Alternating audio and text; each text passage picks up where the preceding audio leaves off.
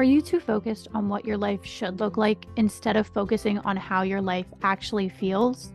Welcome to the Search for Serotonin podcast, a podcast all about letting go of what you thought your life would look like and embracing your life for exactly what it is. Hi, I'm Carolyn, and this podcast is my audio diary where I share the struggles of being in your 20s, what going to therapy really looks like, and what it's like to live with severe high-functioning anxiety, clinical depression, and perfectionism. We all battle our own demons, but we shouldn't feel alone because of it. If you feel like you're not good enough or that you're behind in life, then let's start searching for serotonin together. Welcome to the Search Committee. What is up, my Search Committee members? Welcome back to another episode of the Search for Serotonin podcast.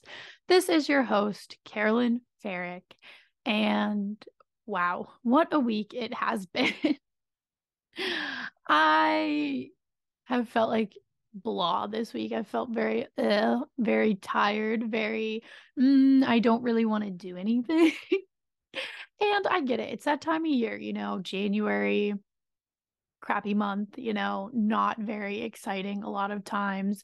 It's dark, it's cold, it's rainy, it's snowy, it's not my favorite month of the year. And normally I think January just drags and drags and drags. But for some reason, this January I feel like is flying by and I just can't keep up. So your girl's been tired. I've been sleeping a lot. I've literally been going to bed at like 9 o'clock every single night. And I don't care. I don't care. I want my sleep. I'm going to get it. And that's just where I have been at lately. So I wanted to check in and talk about last week's episode. I had high hopes for last week's episode. I felt really confident about it. I knew what I wanted to say, and I had this clear vision. And I sat down to record, and I feel like I just didn't get anything across that I wanted to. I do this sometimes where I sit down to record. I have all of these thoughts planned out. They make so much sense in my head. And then I sit down and I feel like this like performance anxiety almost, like I need to, put on a show or be some type of way or, overthink about it. So I'm saying things in a way that won't possibly offend anybody, but then I turn it into I'm not really saying anything and it doesn't really make sense. So I wasn't super happy with how last week's episode turned out, but I wanted to put it out there because I didn't want to keep missing weeks of podcasting. I don't know what happened last week. It wasn't my favorite. It really didn't get across what I wanted to. But again, I'm not going to talk myself in circles and make even less sense. And I just wanted to say it was a shitty episode. I didn't love it. I'm sorry, you guys. I didn't really know where to go from that this week. And I was really considering just stopping podcasting for a little bit. And I was like, I don't really feel inspired anymore. I don't know what to say sometimes. Sometimes I feel like I'm doing it too much for what everyone else may think or say or want to see. And it's really not always as genuine to myself. So I was going to get on here and just say, hey guys, I think I'm going to take a break for a little while. But then I had therapy. It is Saturday morning currently for me, and I just logged off therapy with my therapist, Tina. And there is something I did want to talk about that I really did take away from this week's therapy session that I kind of wanted to touch on because it's something that I haven't talked about on the podcast because I'm afraid of how it'll make me look. But it's something that I'm currently going through, dealing with, and overcoming. So I thought, why not share it with all of you guys? It's been on my mind for a little while. But yeah, just know that I probably will be taking a break from podcasting here in the upcoming weeks just because I am doing a lot offline behind the scenes, not only for the podcast. What the fuck? The podcast. I can't say that today. I'm doing a lot for not only the podcast, but myself behind the scenes. And I think after January, I might take a little step back from the podcast. I might just focus on doing my life, offline for a little bit. I'll still probably post on Instagram and just keep some traction going there. So then that way you guys can keep up to date with me and when the podcast comes back out. But just with where I've been at and everything going on, I think that will be coming. It won't be this week because, like I said, I did feel inspired to talk about this. So just so you guys are aware, I don't want to leave you guys in the dark. But that's just kind of where I'm at. I think a break is really going to be good for me and the show in general because I've been doing this for over a year straight. And I think just for personally where I'm at and with what's going on in my own life, I think I do need to take some time to just focus on me and my situation.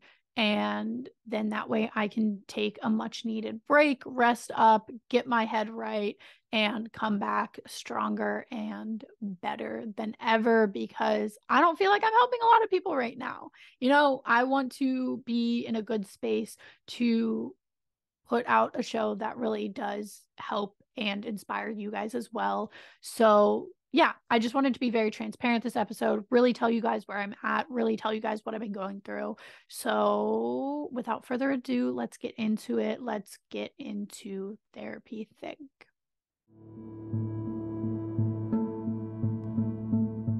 It's time for Therapy Think, a segment all about destigmatizing mental health through therapy.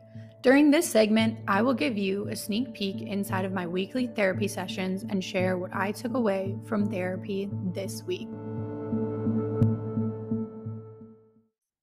So I started off this week's therapy session by talking about how I've been feeling really blah this week.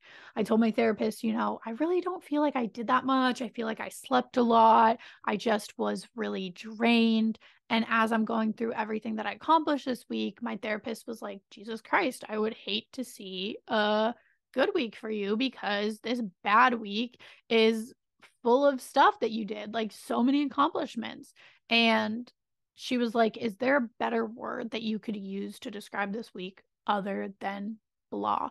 And immediately I was like, oh, yeah, it's balance. It's obviously balance. Like I may have felt blah, but instead of feeling just blah and depressed and like the week was dragging and nothing mattered, I felt like I was able to focus my attention on the things that needed to be focused on in the moment when I was doing those things, but then I was also able to have time and give myself the space to rest, recover, and feel good.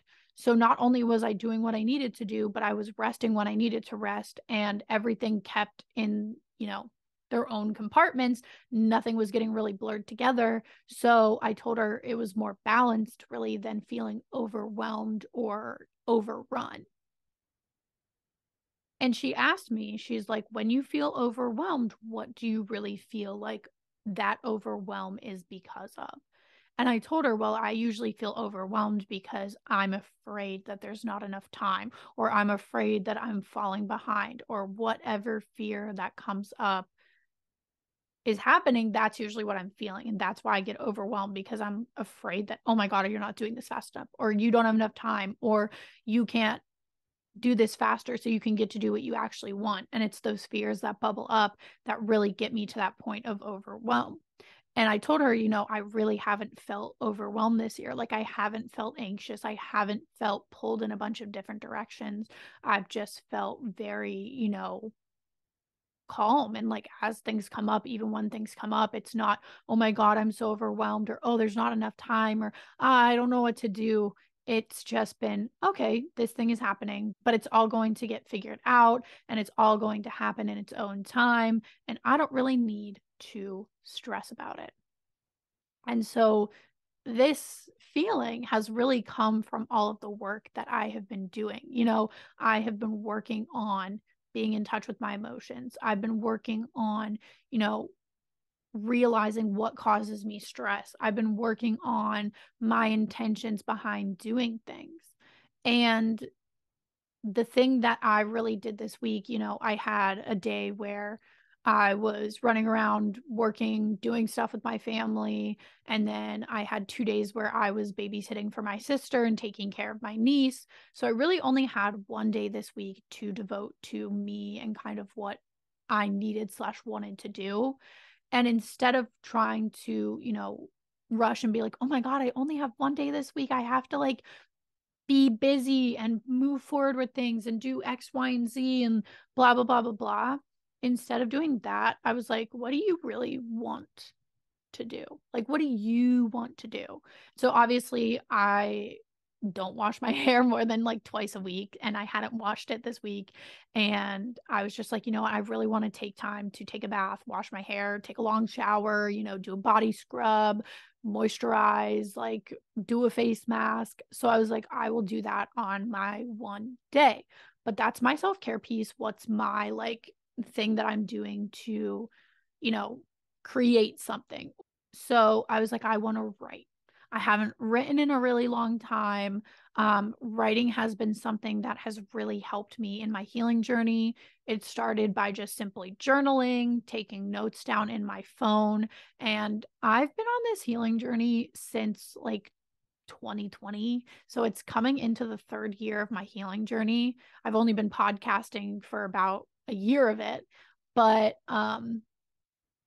we started back in 2020. And at first, it was a lot of journaling and a lot of writing and all of that kind of stuff.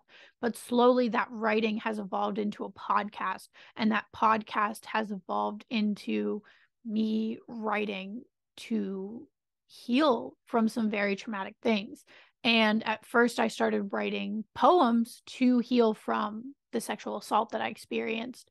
And those poems turned into me writing more about every aspect of my life and where I've been, where I've come now, and how I've gotten through a lot of that and how I've just grown as a person. And so I've mentioned this before. You guys may not know this. I don't really talk about it on the Instagram, but I am writing a book and I've been putting together these collections of poems. I've pulled some that I've written in like 2017, 2019, but most of them are going to be recent poems. And I'm writing these poems to put together a poetry book. And at first, it was to heal from the sexual assault. It was to write about the sexual assault. It was to overcome that. But the more I write and the more I put effort into this and thought into this, the more it is becoming just an all-encompassing, book about me and my life and what I've gone through and how I've become the person I am today and how I found my own self-love and just how I have grown. And I really haven't wanted to talk about writing the book because in my mind, I've always thought, well, people don't care that you're writing a book because you're not a writer. And who are you to think that you can write this book and put your like opinion and story out there? Like, who cares? But it's not really for anyone else or for anyone else's opinions because this is what I want to do. This is something I've always wanted to do. And if it's a way that I can help myself heal and process these things and kind of put my voice out into the world even further, then like I'm going to do it. And I don't know how to write a book. I don't know how to publish a book. I don't know anything. But I was like, you know what? Write. Because you have all these ideas, you have these notes in your notes app filled with these just thoughts and concepts and ideas and messages and feelings and emotion. So I've taken all of that and I put it into a Google Doc and I'm writing these poems and I'm writing this book. And I have this concept that feels so fully encompassing of who I am as a person. And I've never felt more excited or sure about doing anything in my life, even though I have no idea what I'm doing. But I love it. And it makes me feel so free and it makes me feel so powerful because I get to control this. I get to put my story out in a way that I can't do with this podcast. And so just taking it one step further and being able to write has been so cool for me. But I wanted to write this week. And I haven't really been writing since before the holidays because I've gotten in my own way. And for some reason, I haven't felt motivated. I haven't wanted to. I haven't felt inspired. Like, yeah, I've had little ideas pop up that I'll put in a notes app and be like, turn these into poems at some point. But right now, they're just like thoughts. And so I've been keeping note of these thoughts, but I haven't been taking the next step and writing. And writing is so good for me because it helps me get so much out and it helps me feel so at peace. And so I was telling my therapist this week in therapy, and I was saying, I decided on my day off I wanted to write and I wanted to get back into writing. And I hadn't felt inspired and I hadn't felt like I wanted to. So earlier in the week, I was reading over some of the poems I'd written in the past, and I have my document very organized, part one, part two, part three. And I added a section for free space of ideas that I had that I didn't know really where it fit into the three parts. And I had written this one a while back, and I had written it after I'd taken an edible. And I do smoke. I have not talked about that on the podcast ever because, again, I'm afraid what people are going to say. I'm afraid of what people are going to think. Oh, you're a mental health advocate and you're trying to heal your mental health, but you smoke weed all the time. And so I haven't owned up to that. But I started smoking weed before my sexual assault. And I really, really, really dove back into it after my sexual assault because I wanted to numb. I wanted to numb the pain. I didn't want to feel. I wanted to just feel light and happy and giggly and fun, which is how smoking weed used to make me feel. And before I go any further, I do want to say, like, I'm not suggesting anybody out there go out and pick up smoking weed. I'm not saying this is what you need to do. I'm just talking about me and what my journey has been like. And, with weed, I used to do it in college because it was fun. It took like all of the pressure off of you. I used to feel like light and bubbly and giggly, and I just have a good time and just feel happy. And so after the sexual assault, I leaned so much into smoking weed that I was like, this is the only way I can feel joy. Like, I don't feel joy unless I'm high. But the more I used it to find joy, the more it just brought out my insecurities and heightened my anxiety and gave me panic attacks and made me so freaked out that I would get so in my head that I would just sit in silence for like hours. But I was like, no, I have to keep doing this to feel joy. I have to do it to feel good. And so, something I've been working on with my therapist is using weed not because I have to, using it to, get through the day or, fall asleep or feel any sort of joy. Like, I've been working on using it more intentionally and using it for the purpose of, I want to take this edible because I want to relax, or I want to take this edible because I want to, watch a movie while I'm high.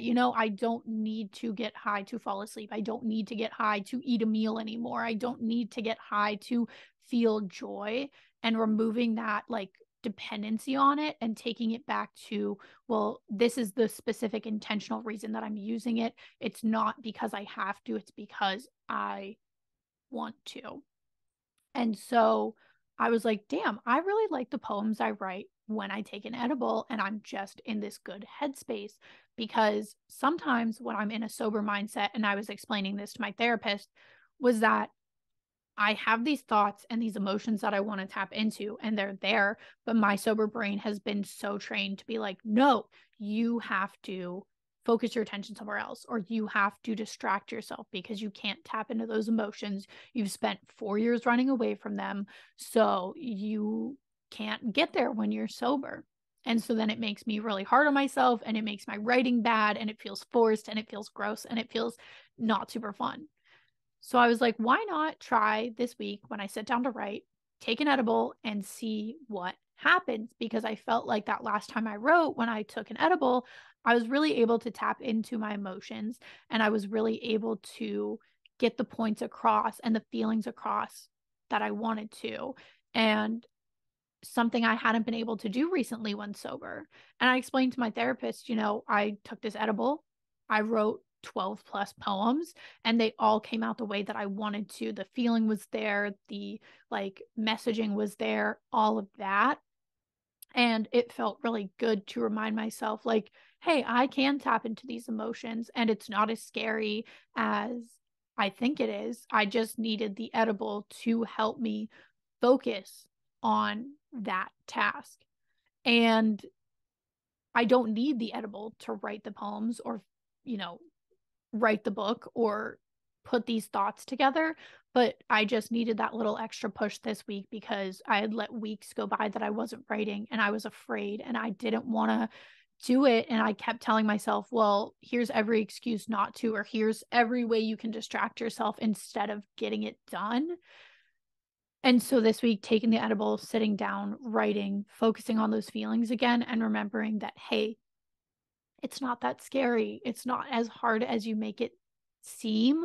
Like you can do this. You just have to take it at your own time and your own pace. And you have to feel comfortable enough to do this.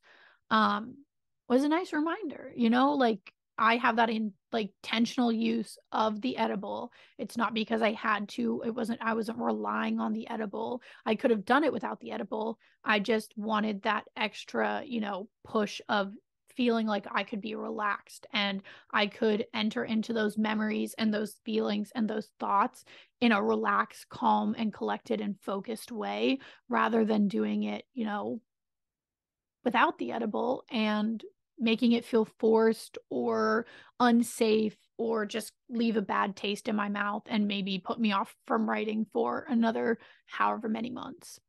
So this week I was really focused on my intentions of stuff. When I needed to rest, I was resting.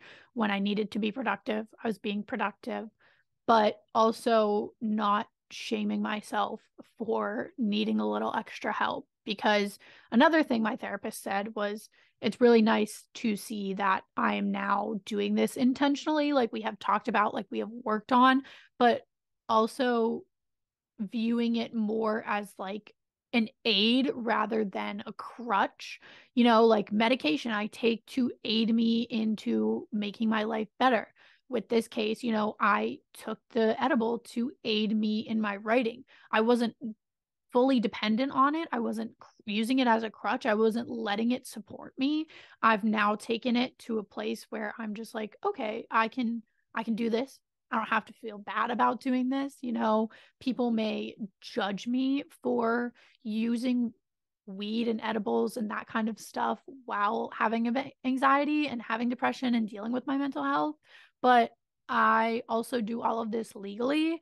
I don't have a med card, but I do go to a smoke shop near my house that sells Delta 8 products, Delta 11 products, Delta 10 products, and Delta 8 through 11 are all federally legal, so you don't need a med card. And even though I live in Pennsylvania, where you need a med card to recreationally use marijuana, it's federally legal in Pennsylvania for places to sell this. So, like, you can get it at gas stations, you can get it at smoke shops, you can get it in all kinds of forms. They do gummies, they do, carts, they do actual flour, they do everything. So, while I am taking these products, yes, they are federally legal. They are, sold and bought through legal ways. Nothing illegal is happening. And it's also with the Delta 8 through 11, it's not as like high quality as something you'd get at a dispensary. So it's not as intense. So I'm able to use it in a way where I know my limits. I'm not getting into a situation where I'm forcing myself into panic attacks or I'm making my situation worse. I know the amount and when to stop and when to feel, what feels good for me. So then I can use it in a way where I do feel relaxed, I do feel focused, I do feel in control. It's just a little assistance. So it's something I do. It's something I find helpful. I find weed, CBD, all of that stuff very interesting. And if it helps and you can do it safely and you can do it within your limits and you know how to do it, like I think drinking is more harmful than taking an edible or smoking weed. And that's just my view on things. I'm not trying to influence you guys to go out and smoke weed or, do anything like that. This is just what's worked for me. It's something that interests me. And I haven't talked about it with you guys yet. So in the interest of continuing to be transparent, continuing to be honest, to continue to show you guys the full side of my journey. That was a big thing in my week about, writing and helping myself heal and not guilting myself for needing a little extra help sometimes, and doing this because I want to do it, not because I have to. And I don't need to feel guilty for doing something that so many people out there do. I know so many people who use weed for their anxiety or because of their mental health. And I wish people talked about the use of cannabis and cannabis products in association to mental health more, because it can help and it doesn't always help. And I know sometimes it isn't good for people, but if we keep those things in the dark and we don't talk about them, just like everything else surrounding mental health, then no one's ever going to learn. No one's ever going to be able to do better. No one's ever going to be able to figure out what's best for them. So I just wanted to bring light to it. I'm done feeling ashamed for taking an edible every so often or every once in a while, because I like to, and it makes me feel good, and I'd rather feel relaxed and just good in my body than stressed or drunk. For you guys out there, if you have listened to this episode and you've resonated with anything, just remember to have grace for yourself. You can give it to other people, give it to yourself, and do what you need to do to feel good, and make sure you're doing it in a way that works best for you. Because again, nobody knows you better than you. And if something works for you, don't feel ashamed about it because of what other people might say or how other people might judge you. Just remember that you're doing the best you can with what you have. And remember to always try and incorporate balance and have the right intentions when you are going about your week. All right, you guys, I hope this episode made sense. I hope it was better than last week. I don't know what I'm saying anymore. I'm just saying stuff as it comes to me and just trying to navigate everything as much as I possibly can, like I always do. I never know what the fuck I'm doing. And if you guys think I have it together, I absolutely do not. So if you don't have it together out there, we're in the same boat. I see you, and I totally am rooting for you. All right, you guys, that is all for this week. Make sure you go follow at the Search for Serotonin on Instagram. So like I said, when I do take a little break from podcasting, you can stay up to date with me and when the podcast will return, and anything else I have going on. All right, you guys, that is it for this week's episode, and I will see you back here next Monday. Whether I have an episode or not put together, it will be determined next week as I go. But even if I'm not putting out like a full episode next week, I will be back to put out an episode just to say, hey, I'm taking a break, and this is kind of how long that break will last or what that break is going to look like. So irregardless of what's happening, I will be back here next Monday, and I hope you guys have an amazing week. Go easy on yourself, show yourself some love, and always remember this world is better with you in it. Bye.